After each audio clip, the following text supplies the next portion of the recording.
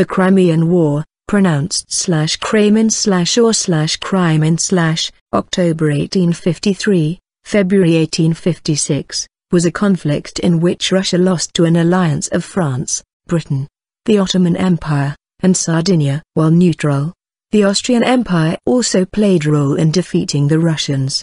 The immediate issue involved the rights of Christians in the Holy Land, which was controlled by the Ottoman Empire.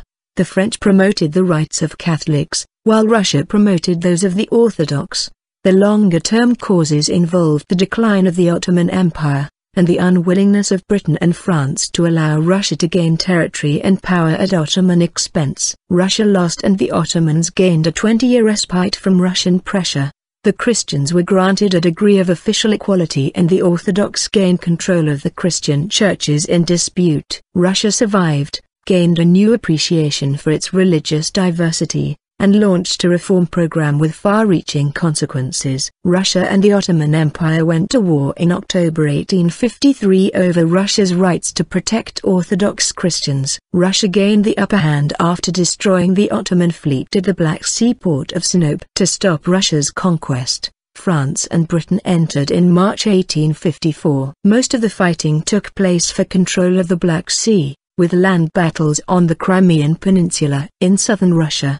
The Russians held their great fortress at Sevastopol for over a year. After it fell, a peace was arranged at Paris in March 1856.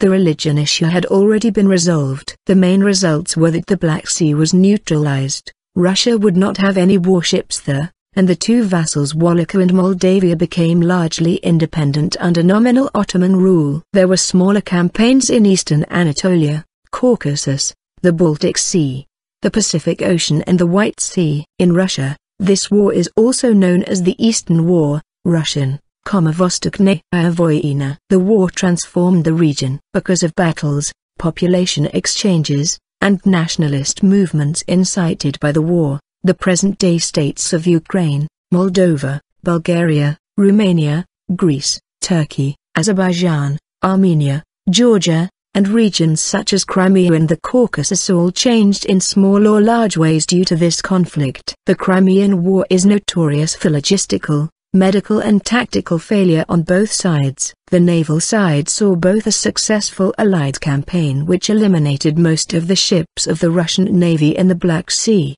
and a successful blockade by the Royal Navy in the Baltic. It was one of the first modern wars because it saw the first use of major technologies, such as railways and telegraphs. Preface: it is also famous for the work of Florence Nightingale and Mary C. Cole, who pioneered contrasting modern medical practices while treating the wounded. The war was one of the first to be documented extensively in written reports and photographs. Russia, as a member of the Holy Alliance, had operated as the police of Europe, maintaining the balance of power that had been established in the Treaty of Vienna in 1815. Russia had assisted Austria's efforts in suppressing the Hungarian Revolution of 1848, and expected gratitude. It wanted a free hand in settling its problems with the Ottoman Empire, the sick man of Europe. Britain could not tolerate Russian dominance of Ottoman affairs as that would challenge the British role in the Eastern Mediterranean. For over 200 years, Russia had been expanding in a southerly direction toward the warm water ports of the Black Sea. Warm water ports that did not freeze over in the winter were essential for the development of Russian year-round trade and development of a strong navy. This brought the emerging Russian state into conflict with the Ukrainian Cossacks and then with the Crimean Tatars. When Russia conquered these groups and gained possession of Ukraine, the Ottoman Empire lost its buffer zone against Russian expansion, and Russia and the Ottoman Empire fell into direct conflict. The conflict with the Ottoman Empire also presented a religious issue of importance, as Russia saw itself as the protector of Orthodox Christians, many of whom lived under Ottoman control. The immediate causes of the war. The immediate chain of events leading to France and Britain declaring war on Russia on 27 and 28 March 1854 came from the ambition of the French Emperor Napoleon III to restore the grandeur of France. He wanted Catholic support that would come his way if he attacked Eastern Orthodoxy, as sponsored by Russia. The Marquis Charles de la Valette was a zealous Catholic and a leading member of the clerical party which demanded French protection of the Roman Catholic rights to the holy places in Palestine. Napoleon appointed La Valette in May 1851 as his ambassador to the Porte, the Ottoman Empire. The appointment was made with the intent to force the Ottomans to recognize France as the sovereign authority over the Christian population. Russia disputed this attempted change in authority, pointing to two more treaties, one in 1757 and the 1774 Treaty of Küçükçayırca. The Ottomans reversed their earlier decision, renouncing the French treaty and insisting that Russia was the protector of the Orthodox Christians in the Ottoman Empire. Napoleon III responded with a show of force, sending the ship of the line Charlemagne to the Black Sea. This action was a violation of the London Straits Convention.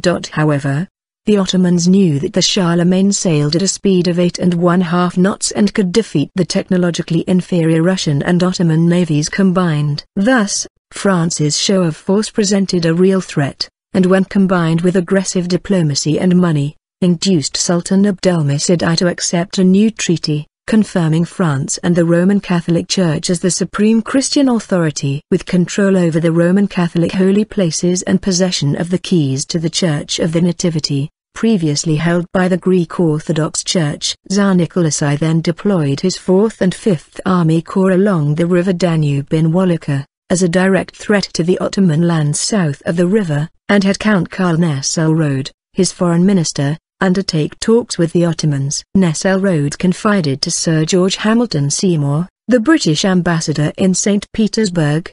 The dispute over the holy places had assumed a new character, that the acts of injustice towards the Greek Church which it had been desired to prevent had been perpetrated, and consequently that now the object must be to find a remedy for these wrongs. The success of French negotiations at Constantinople was to be ascribed solely to intrigue and violence which had been supposed to be the ultima ratio of kings, being, it had been seen, the means which the present ruler of France was in the habit of employing in the first instance. As conflict emerged over the issue of the holy places, Nicholas I and Nesselrode began a diplomatic offensive, which they hoped would prevent either Britain's or France's interfering in any conflict between Russia and the Ottomans, as well as to prevent their allying. Nicholas began courting Britain by means of conversations with the British ambassador, George Hamilton Seymour, in January and February 1853. Nicholas insisted that he no longer wished to expand Imperial Russia but that he had an obligation to the Christian communities in the Ottoman Empire. The Tsar next dispatched a diplomat, Prince Menshikov, on a special mission to the Ottoman Sublime Porte in February 1853. By previous treaties, the Sultan was committed to protect the Eastern Orthodox Christian religion and its churches. Menshikov attempted to negotiate a new Send, a formal convention with the power of an international treaty, under which the Ottomans would allow to Russia the same rights of intervention in the affairs of the Orthodox religion as recently allowed France with respect to Catholic churches and churchmen. Such a treaty would allow Russia to control the Orthodox Church's hierarchy in the Ottoman Empire. Menshikov arrived at Istanbul on the 16th of February 1853, on the steam-powered warship Gromovnik, Thunderer. The ship, Thunderer, that Menshikov sailed to Constantinople aboard was aptly named. Once in Constantinople, Menshikov proceeded to break protocol at the Porte. At his first meeting with the Sultan, he insulted the Turks by appearing in civilian clothes rather than customary and traditional military uniform for his official welcome to the Porte. He then proceeded to condemn the Ottomans' concessions to the French. Menshikov also began demanding the replacement of highly placed Ottoman civil servants, particularly Fuad Efendi, the Ottoman foreign minister. Since the departure in January 1853 of Stratford Canning, the British ambassador to the Ottoman Empire, the British embassy at Constantinople had been run by Rose, chargé d'affaires for the British. Using his abundant resources within the Ottoman Empire, Rose gathered intelligence on Russian troop movements along the Danube frontier, and became concerned about the extent of Menshikov's mission to the Porte. On the 8th of March 1853, Rose, using his authority as the British representative to the Ottomans, ordered Vice Admiral Sir James Whitley Deanston Dundas, stationed on the island of Malta, to bring a British squadron of warships to Urla, Izmir, on the Ionian coast of Turkey. However, Sir James Dundas refused to leave Malta and resented the diplomat, Rose, for believing he could interfere in the Admiralty's business. Within a week, Rose's actions were cancelled. The French fleet sailed from Toulon on the 22nd of March 1853, and headed for the Bosporus. Their intent was to head off any naval attack on Constantinople on the west side of the Narrows at Bosporus. Thus, only the French sent a naval task force to support the Ottomans' first hostilities. In February 1853, the British government of Lord Aberdeen, the Prime Minister, reappointed Stratford Canning as British ambassador to the Ottoman Empire. Having resigned the ambassadorship in January, he had been replaced by Baron kraɪ́miːən. Lord Stratford then turned around and sailed back to Constantinople, arriving there on the 5th of April 1853. There he convinced the Sultan to reject the Russian treaty proposal, as compromising the independence of the Turks. The leader of the opposition in the British House of Commons, Benjamin Disraeli, blamed Aberdeen and Stratford's actions for making war inevitable, thus starting the process which would eventually force the Aberdeen government to resign in January 1855, over the war. Shortly after he learned of the failure of Menshikoff's diplomacy toward the end of June 1853, the Tsar sent armies under the commands of Field Marshal Ivan Paskevich and General Mikhail Gorchakov across the Pruth River into the Ottoman-controlled Danubian principalities of Moldavia and Wallachia. Fewer than half of the 80,000 Russian soldiers who crossed the Pruth in 1853 survived. By far, most of the deaths would result from sickness rather than combat, for the Russian army still suffered from medical service that ranged from bad to none. Russia had previously obtained from the Ottoman Empire recognition of the Tsar's role as special guardian of the Orthodox Christians in Moldavia and Wallachia. Now Russia used the Sultan's failure to resolve the issue of the protection of the Christian sites in the Holy Land as a pretext for Russian occupation of these Danubian provinces. Nicholas believed that the European powers, especially Austria, would not object strongly to the annexation of a few neighboring Ottoman provinces, especially considering that Russia had assisted Austria's efforts in suppressing the Hungarian Revolution in 1849. In July 1853, the Tsar sent his troops into the Danubian principalities. Britain, hoping to maintain the Ottoman Empire as a bulwark against the expansion of Russian power in Asia, sent a fleet to the Dardanelles, where it joined another fleet sent by France. The Sultan formally declared war on Russia on the 23rd of October 1853 and proceeded to the attack,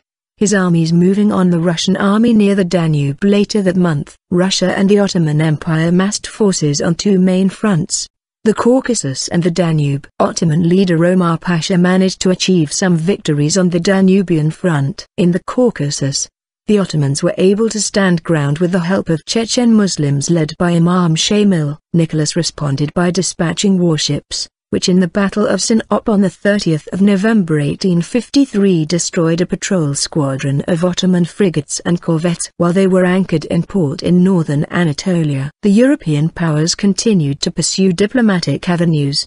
The representatives of the four neutral great powers, Britain, France, Austria and Prussia, met in Vienna, where they drafted a note which they hoped would be acceptable to both the Russians and the Ottomans. The peace terms arrived at by the four powers at the Vienna Conference were delivered to the Russians by the Austrian Foreign Minister Count Karl von Blö on the 5th of December 1853.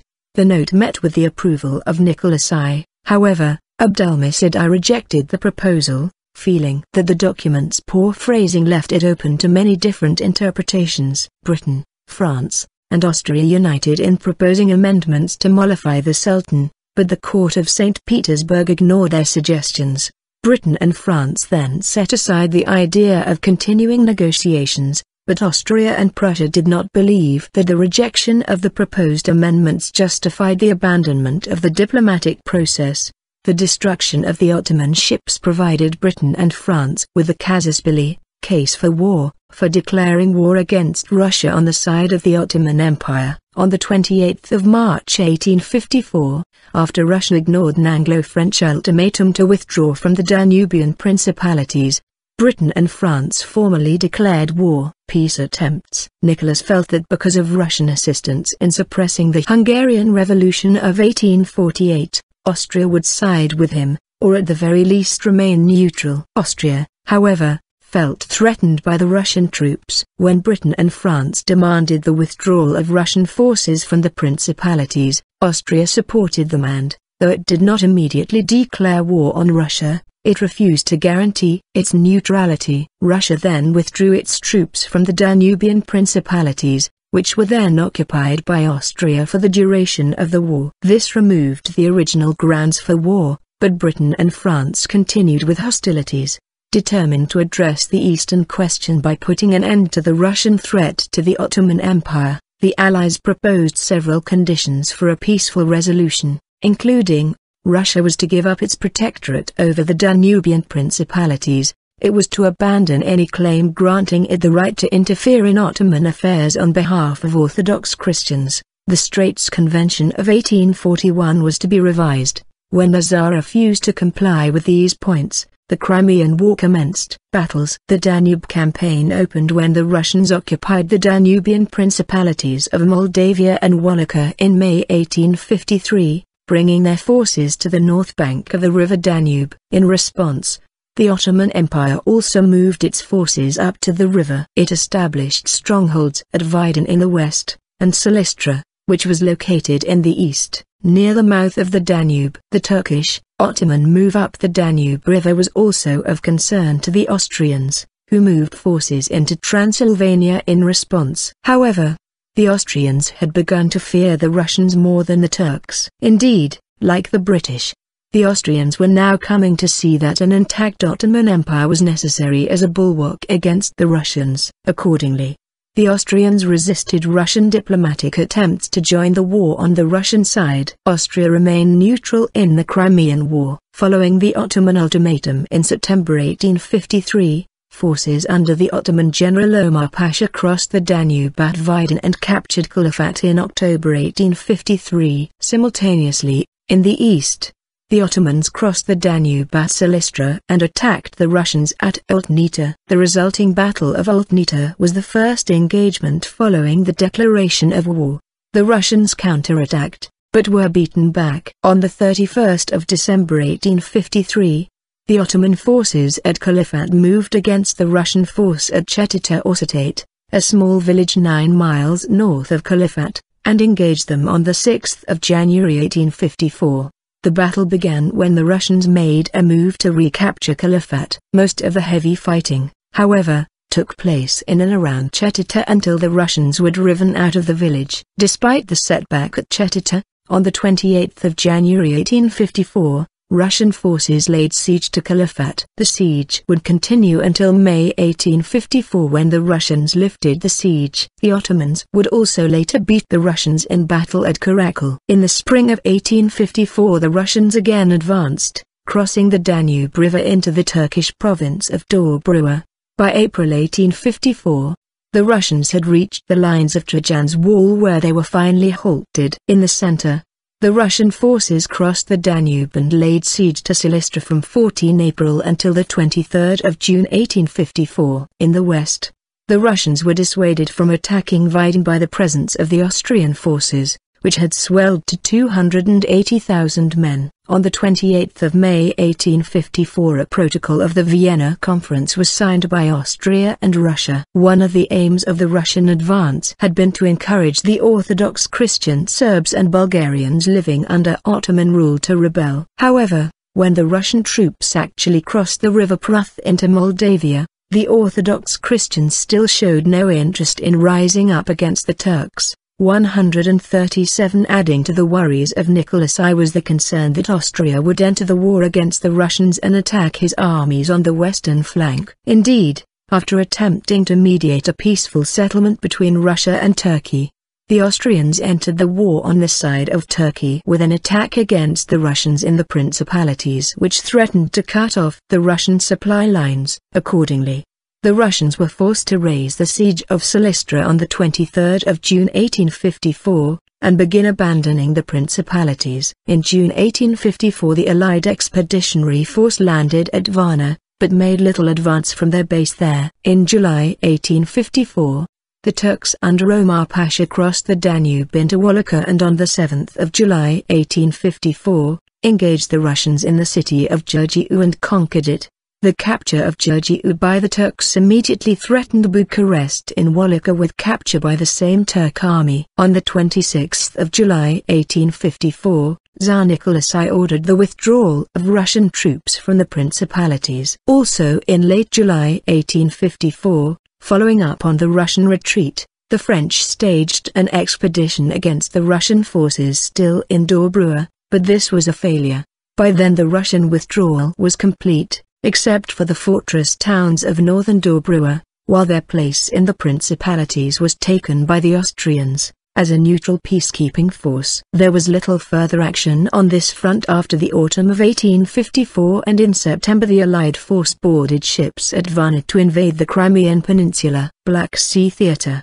The naval operations of the Crimean War commenced with the dispatch, in summer of 1853, of the French and British fleets to the Black Sea region, to support the Ottomans and to dissuade the Russians from encroachment. By June 1853 both fleets were stationed at Byzacus Bay, outside the Dardanelles. With the Russian occupation of the Danube principalities in October they moved to the Bosphorus and in November entered the Black Sea. During this period the Russian Black Sea Fleet was operating against Ottoman coastal traffic between Constantinople, currently named Istanbul, and the Caucasus ports, while the Ottoman fleet sought to protect this supply line. The clash came on the 30th of November 1853 when a Russian fleet attacked an Ottoman force in the harbour at Snop, and destroyed it. There was little additional naval action until March 1854 when on the declaration of war the British frigate Furious was fired on outside Odessa harbour. In response the British fleet bombarded the port, causing much damage to the town. In June the fleets transported the Allied expeditionary forces to Varna, in support of the Ottoman operations on the Danube. In September they again transported the armies, this time to the Crimea. The Russian fleet during this time declined to engage the Allies, preferring to maintain a fleet in being. This strategy failed when Sevastopol, the main port and where most of the Black Sea Fleet was based, came under siege. The Russians were reduced to scuttling their warships as block ships, after stripping them of their guns and men to reinforce batteries on shore. During the siege, the Russians lost 4 110 or 120 gun, 3-decker ships of the line, 12 84-gun 2-deckers and 4 60-gun frigates in the Black Sea, plus a large number of smaller vessels. During the rest of the campaign the Allied fleets remained in control of the Black Sea, ensuring the various fronts were kept supplied. In April 1855 they supported an invasion of Kerch and operated against Taganrog in the Sea of Azov. In September they moved against Russian installations in the Dnieper estuary, attacking Kinburn in the first use of ironclad ships in naval warfare. The Russians evacuated Wallachia and Moldavia in late July 1854. With the evacuation of the Danubian principalities the immediate cause of war was withdrawn and the war might have ended at this time. However, war fever among the public in both Britain and France had been whipped up by the press in both countries to the degree that politicians found it untenable to propose ending the war at this point. Indeed the Peelite government of George Hamilton Gordon, 4th Earl of Aberdeen, fell on the 30th of January 1855 on a no-confidence vote because Aberdeen was reluctant to sign on to a plan of extending the war. Accordingly, Allied troops sailed from Varna, on the coast of the Turkish province of Bulgaria, to land in the Crimea, with the intent of besieging the city of Sevastopol, home of the Tsar's Black Sea Fleet. In the eyes of the British and the French, the Russian fleet was a threat to the Mediterranean. The British and the French both wished to keep the Russians an effectively landlocked power for as long as possible. If the Russian Black Sea Fleet were allowed through the Straits of the Dardanelles, the Mediterranean might then effectively be under contested control between British, French, and Russian interests. Additionally, Russian maritime and military access to the Mediterranean meant that the balance of power in Europe might thereafter be forever changed to the detriment of the Western European powers. Seeing this as an unacceptable outcome of a Russian victory in their war with the Turks, as the war had indeed begun, and which the Turks, whom the Allies came to aid, had started. The Crimean campaign opened in September 1854 with the landing of the Allied expeditionary force on the sandy beaches of Kalamata Bay on the southwest coast of the Crimean Peninsula. Their main strategic goal was to capture the Russian fortresses at Sevastopol located to the south of Kalamata Bay. However, to protect the Allies' left flank from attack by the Russians, the Allied armies first moved north and west along the coast of the peninsula to occupy the city of Eupatoria. After the crossing the Alma River on the 30th of September 1854, the Allies moved on to invest Sevastopol. The Russian army retreated to the interior. A Russian assault on the Allied supply base at Balaclava was rebuffed on the 25th of October 1854. The Battle of Balaclava is remembered in England for the actions of two British units. The 93rd Highlanders held out against repeated attacks by a larger Russian force. This stand led the 93rd Highlanders to be remembered in history as the Thin Red Line. The second British unit to be remembered in the Battle of Balaclava was the Light Cavalry Brigade under the command of the Earl of Cardigan. An ambiguous order sent the brigade on the near-suicidal charge of the Light Brigade into the North Valley of the Balaclava battlefield. The heights around the North Valley were brimming with Russian artillery which bombarded the Light Brigade. Of the original nearly 700-man strength of the Light Brigade, 278 were killed or wounded. The Light Brigade was memorialized in the famous poem by Alfred Lord Tennyson called The Charge of the Light Brigade. Although traditionally,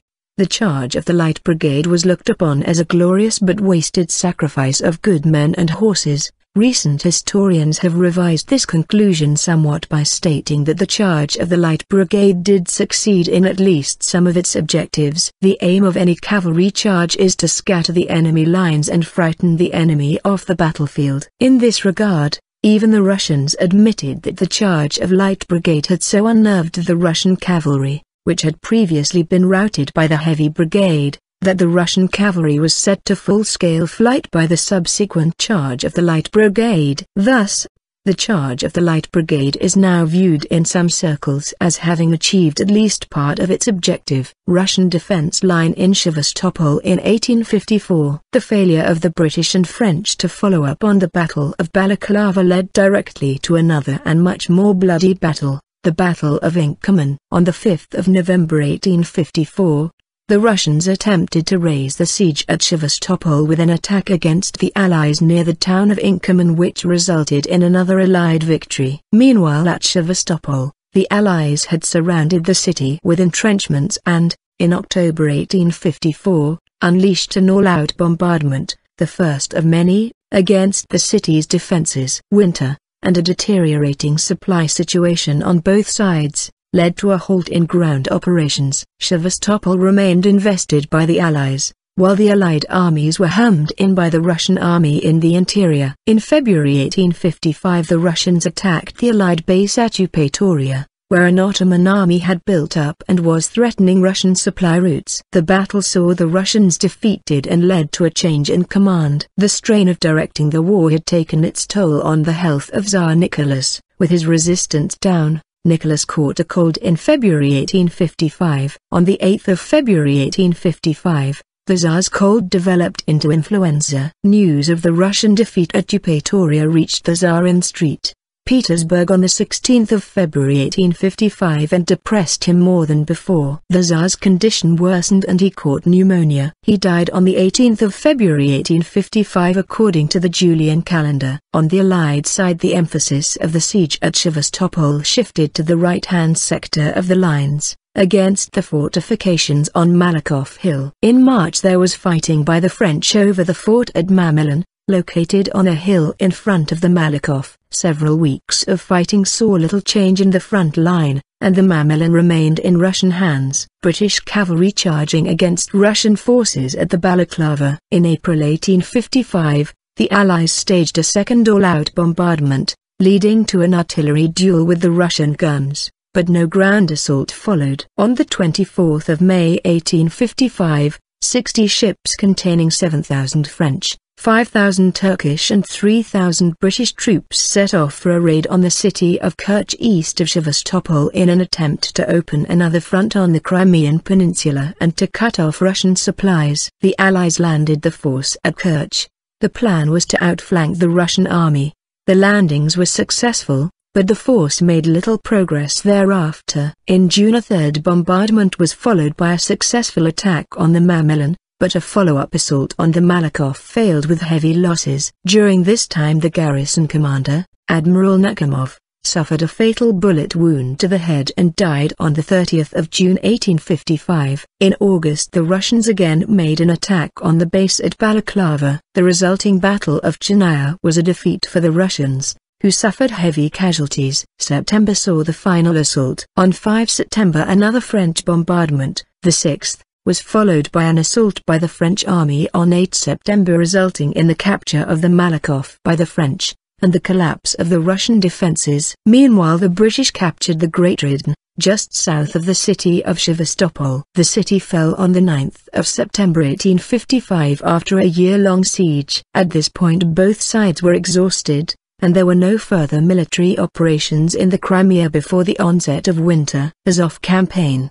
In spring 1855, the allied British-French commanders decided to send an Anglo-French naval squadron into the Azov Sea to undermine Russian communications and supplies to besieged Sevastopol. On the 12th of May 1855, British-French warships entered the Kerch Strait and destroyed the coast battery of the Kamishevaya Bay. On the 21st of May 1855 the gunboats and armed steamers attacked the seaport of Taganrog, the most important hub in proximity to Rostov-on-Don.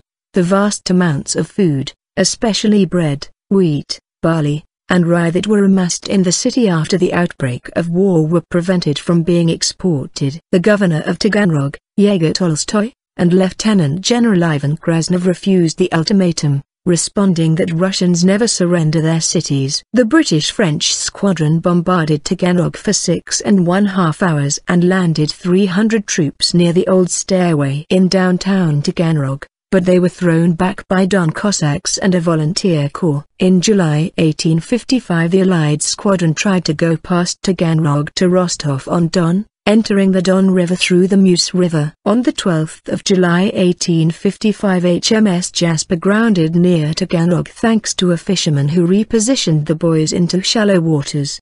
The Cossacks captured the gunboat with all of its guns and blew it up. The third siege attempt was made the 31st of August 1855, but the city was already fortified and the squadron could not approach close enough for landing operations. The Allied fleet left the Gulf of Taganrog on the 2nd of September 1855, with minor military operations along the Azov Sea coast continuing until late autumn 1855. Caucasus Theatre. The Caucasus was already a scene of confrontation for the Russians and the Ottomans, as both had sought to extend their influence in the region. Russian expansion into the region had been resisted by local peoples in Chechnya, Dagestan, and Circassa. In the region the Russians were opposed by Circassians and Muridists of the Caucasian Imamate, but were grudgingly supported by Georgians and Kakhetians, who valued their independence, but were at odds with their neighbors. In 1853 the leader of the mountain peoples, Imam Shamil, staged an insurrection against the occupying Russian forces. His forces fought the Russians at Zaghatala and Musaldurg, but were beaten back by the Russian forces. In 1854 he tried again, advancing on Tiflis before being defeated at Shildar. In summer of 1853 the Ottoman forces held strongholds at Kars, Batum, and Erzurum, with lesser forts at Ardahan and Bayazid. The Ottoman forces planned an invasion of Georgia but after some initial success were unable to maintain this and were forced to retreat. Russian forces in the region were spread thinly, due to the demands of holding down the region against insurrection, but during 1853 were reinforced. In September 1853 there were a number of clashes between Russian and Ottoman forces. Additionally, there were later battles at Fort St. Nicholas in October 1853 and twice at Alexandropol in October 1853 and again in December 1853. On the 26th of November 1853, The Russians beat the Ottoman armed forces at the Battle of Akhaltsikhe. On 1 December General Babuov led 10,000 soldiers and 32 guns to win a victory over a 36,000-man Ottoman army under Ahmed Pasha at the Battle of Bashkadikla. In the spring of 1854 the Russians planned an invasion of Ottoman territory. On 16 June Prince Andronikov with 10,000 soldiers and 18 guns achieved a victory over a 34,000-man Ottoman army at the Kolok River. On 31 July Russian forces seized Bayazid. On 5 August General Babuov with 18,000 men and 64 guns had successfully waged the Battle of Kuruk Dir, 11 miles from Kars. Following these encounters there was little further action that year. In 1855 both sides returned to the offensive. After initial maneuverings the Russians staged 2 assaults on Kars, beginning from 16 June and then on 29 September, which were beaten back with huge losses. However they settled down to a siege on 18 June, which had become almost total from the middle of August. The siege had been successful and Kars surrendered on the 28th of November 1855. Commander of its garrison Mehmet Vasif Pasha had yielded the fortress keys, 12 Ottoman banners and 18,500 soldiers as captives. As a result of this operation the Russian army assumed control not merely over the forts and city, but also over the whole area including Ardahan, Kajisman, Ultu and part of Basin district. Meanwhile the Ottoman army at Batum invaded Georgia, but after an inconclusive clash at the Inga River the offensive collapsed and they retreated to Batum. In 1856 the Russians had plans to advance on Erzurum, but the Peace of Paris in March 1856 put an end to further operations. Baltic Theatre. The Baltic was a forgotten theatre of the Crimean War. The popularization of events elsewhere had overshadowed the significance of this theatre, which was close to St. Petersburg, the Russian capital. In April 1854 an Anglo-French fleet was sent into the Baltic to attack the Russian seaport of Kronstadt and the Russian fleet stationed there. In August 1854 the combined British and French fleet returned to Kronstadt for another attempt. The outnumbered Russian Baltic fleet confined its movements to the areas around its fortifications. At the same time, British and French commanders Sir Charles Napier and Alexander Ferdinand Parseval d'Echens, although they led the largest fleet assembled since the Napoleonic Wars, considered the Sveaborg fortress too well defended to engage. Thus, shelling of the Russian batteries was limited to 2 attempts in the summers of 1854 and 1855, and initially, the attacking fleets limited their actions to blockading the Russian trade in the Gulf of Finland. Naval attacks on other ports, such as the ones at Hogland, were more successful. Additionally, they conducted raids on less fortified sections of the Finnish coast. Russia was dependent on imports for both the domestic economy and the supply of her military forces,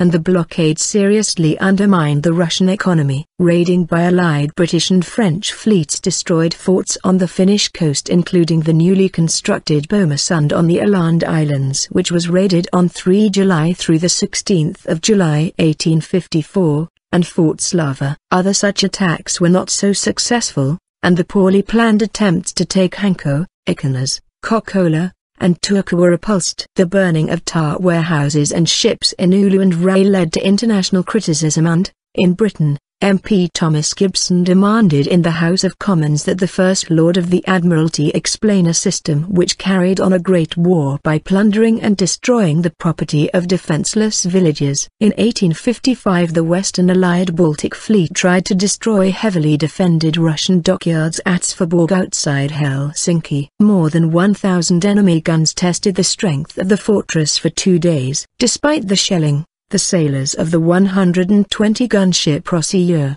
led by Captain Victor Poplonsky, defended the entrance to the harbor. The Allies fired over 20,000 shells but were unable to defeat the Russian batteries. A massive new fleet of more than 350 gunboats and mortar vessels was prepared, but before the attack was launched, the war ended. Part of the Russian resistance was credited to the deployment of newly created blockade mines. Perhaps the most influential contributor to the development of naval mining was inventor and civil engineer Emanuel Nobel. the father of Alfred Nobel. Emanuel helped the war effort for Russia by applying his knowledge of industrial explosives such as nitroglycerin and gunpowder. Modern naval mining is said to date from the Crimean War. Torpedo mines, if I may use this name given by Fulton to self-acting mines underwater, were among the novelties attempted by the Russians in their defenses about Kronstadt and Sevastopol, as one American officer put it in 1860. White Sea Theatre. In autumn 1854, a squadron of 3 British warships led by HMS Miranda left the Baltic for the White Sea, where they shelled Kola, which was utterly destroyed, and the Solovki. Their attempt to storm Arkhangelsk proved unsuccessful. Pacific Theatre. Minor naval skirmishes also occurred in the Far East, where at Petropavlovsk on the Kamchatka Peninsula a strong British and French allied squadron including HMS Peak under Rear Admiral David Price and a French force under Counter-Admiral Auguste Febvrier Pointers besieged a smaller Russian force under Rear Admiral Yevgeny Putyatin. In September 1854 an Allied landing force was beaten back with heavy casualties, and the Allies withdrew. The Russians escaped under the cover of snow in early 1855 after Allied reinforcements arrived in the region. Camillo di Cava, under orders by Victor Emmanuel II of Piedmont Sardinia, sent an expeditionary corps of around 15,000 soldiers, commanded by General Alfonso La Marmora, to side with French and British forces during the war. This was an attempt at gaining the favor of the French, especially when the issue of uniting Italy would become an important matter. The deployment of Italian troops to the Crimea, and the gallantry shown by them in the Battle of the Chernaya, the 16th of August 1855, and in the siege of Sevastopol, allowed the Kingdom of Sardinia to be among the participants at the peace conference at the end of the war, where it could address the issue of the risorgimento to other European powers. When the Crimean War broke out, many Greeks felt that it was an opportunity to gain Ottoman-controlled territory to add to the recently liberated territory of the independent Kingdom of Greece. The Greek War of Independence, 1821 to 1829, was still fresh in people's minds, as well as the Russian intervention that had helped secure Greek independence. Just before the Greek War of Independence, a leader of Philokateria, Alexander Ypsilantis, and his brother Demetrios Ypsilantis had led Russian troops into Moldavia and Wallachia and coordinated the preparations for uprisings throughout Ottoman-occupied Greece, which they later led. Moreover, Greeks had always considered Orthodox Christian Russia as an ally and viewed the Crimean War as a grave injustice against Russia and any support of the Ottoman Empire a grave threat to Greece's recent independence. Although the official Greek state, under severe diplomatic and the military pressure from the British and French, allies of the Ottomans, which included a naval blockade and the occupation of the country's main port of Piraeus, refrained from actively entering the conflict, a number of uprisings broke out in Albania in January 1854 and soon spread to Epirus, Thessaly, and Macedonia. A revolt also broke out in Crete, with support from individuals and groups within independent Greece and Constantinople. However, all Greek revolts in the Turkish provinces were soon suppressed. A small Greek volunteer force under Colonel Panis Koronaios went to Russia and fought during the siege of Sevastopol. However, more Greek nationals fought in the Crimean War with the Greek battalion of Balaclava, which had been in the ranks of the Russian army since the First Russo-Turkish War, 1768 to 1774. End of the war. Dissatisfaction with the conduct of the war was growing with the public in Britain and in other countries, aggravated by reports of fiascos, especially the humiliating defeat of the Charge of the Light Brigade at the Battle of Balaclava. In Parliament, Tories demanded an accounting of all soldiers, cavalry and sailors sent to the Crimea and accurate figures as to the number of casualties that had been sustained by all British armed forces in the Crimea. They were especially concerned with the Battle of Balaclava. When Parliament passed a bill to investigate by the vote of 305 to 148, Aberdeen said he had lost a vote of no confidence and resigned as Prime Minister on the 30th of January 1855. The veteran former Foreign Secretary Lord Palmerston formed a Whig government with backing from the Irish MPs. Peace negotiations at the Congress of Paris resulted in the signing of the Treaty of Paris on the 30th of March 1856. In compliance with Art. 3. Russia restored to the Ottoman Empire the city and citadel of Kars in common with all other parts of the Ottoman territory of which the Russian troops were in possession. Bayat. 4. Britain, France, Sardinia and Turkey restored to Russia the towns and ports of Sevastopol, Balaklava, Kamish, Eupatoria, Kerch, Genikal, Kinburn, as well as all other territories occupied by the Allied troops. In conformity with Art. 11 and 13, the Tsar and the Sultan agreed not to establish any naval or military arsenal on the Black Sea coast. The Black Sea clauses weakened Russia, and it no longer posed a naval threat to the Ottomans. The principalities of Moldavia and Wallachia were nominally returned to the Ottoman Empire. In practice they became independent. The great powers pledged to respect the independence and territorial integrity of the Ottoman Empire. Historical analysis. The Treaty of Paris stood until 1871, when France was defeated by Prussia in the Franco-Prussian War of 1870 to 1871, while Prussia and several other German states united to form a powerful German empire.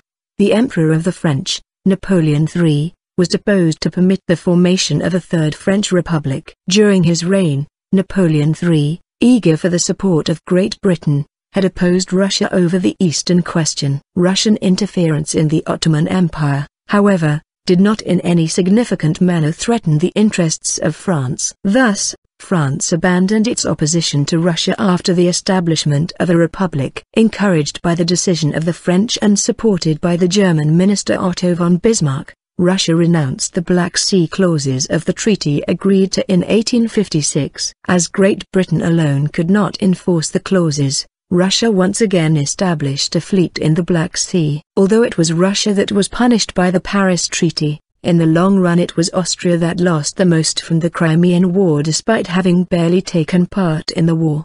Having abandoned its alliance with Russia, Austria was diplomatically isolated following the war, which contributed to its defeat in the 1866 Austro-Prussian War and its loss of influence in most German-speaking lands. With France, now hostile to Germany, allied with Russia, and Russia competing with the newly renamed Austro-Hungarian Empire for an increased role in the Balkans at the expense of the Ottoman Empire, the foundations were in place for creating the diplomatic alliances that would lead to World War I. Notwithstanding the guarantees to preserve Ottoman territories specified in the Treaty of Paris, Russia, exploiting nationalist unrest in the Ottoman states in the Balkans and seeking to regain lost prestige, once again declared war on the Ottoman Empire on the 24th of April 1877. In this later Russo-Turkish war the states of Romania, Serbia, Montenegro, and Bulgaria achieved their autonomy from direct Ottoman rule. The Crimean War marked the ascendancy of France to the position of preeminent power on the continent,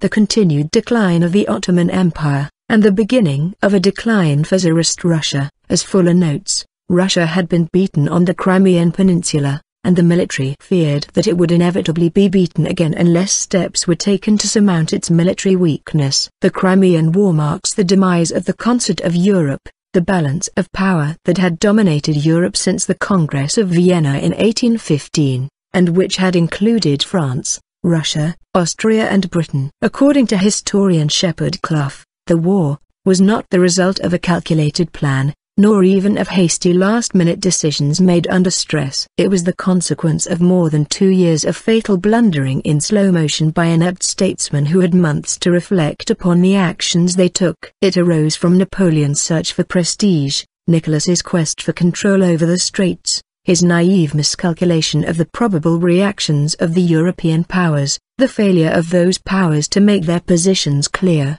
and the pressure of public opinion in Britain and Constantinople at crucial moments. Documentation. Notable documentation of the war was provided by William Russell, writing for the Times newspaper, and the photographs of Roger Fenton. News from war correspondents reached all that nations involved in the war and kept the public citizenry of those nations better informed of the day-to-day events of the war than had been the case in any other war to that date. The British public was very well informed regarding the day-to-day realities of the war in the Crimea. After the French extended the telegraph to the coast of the Black Sea during the winter of 1854, The news reached London in 2 days. When the British laid an underwater cable to the Crimean Peninsula in April 1855, news reached London in a few hours. The Daily News reports energised public opinion, which brought down the Aberdeen government and carried Lord Palmerston into office as Prime Minister. Criticisms and reform. The Crimean War was notorious for the military and logistical immaturity of the British Army. However,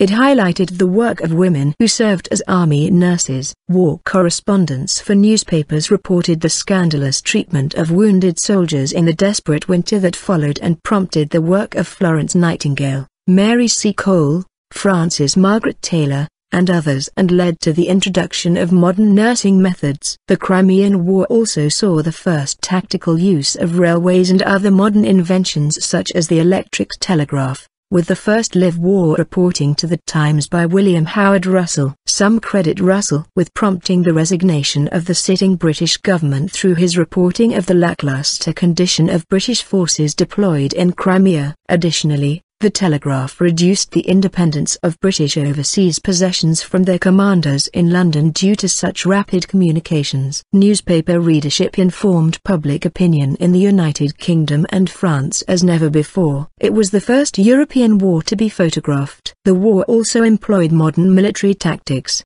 such as trenches and blind artillery fire. The use of the mini-ball for shot, coupled with the rifling of barrels, greatly increased Allied rifle range and damage. The British Army system of sale of commissions came under great scrutiny during the war, especially in connection with the Battle of Balaclava, which saw the ill-fated charge of the Light Brigade. This scrutiny eventually led to the abolition of the sale of commissions. The Crimean War was a contributing factor in the Russian abolition of serfdom in 1861. Tsar Alexander II, Nicholas I's son and successor, saw the military defeat of the Russian serf army by free troops from Britain and France as proof of the need for emancipation. The Crimean War also led to the eventual realization by the Russian government of its technological inferiority, in military practices as well as weapons. Meanwhile, Russian military medicine saw dramatic progress. N.I.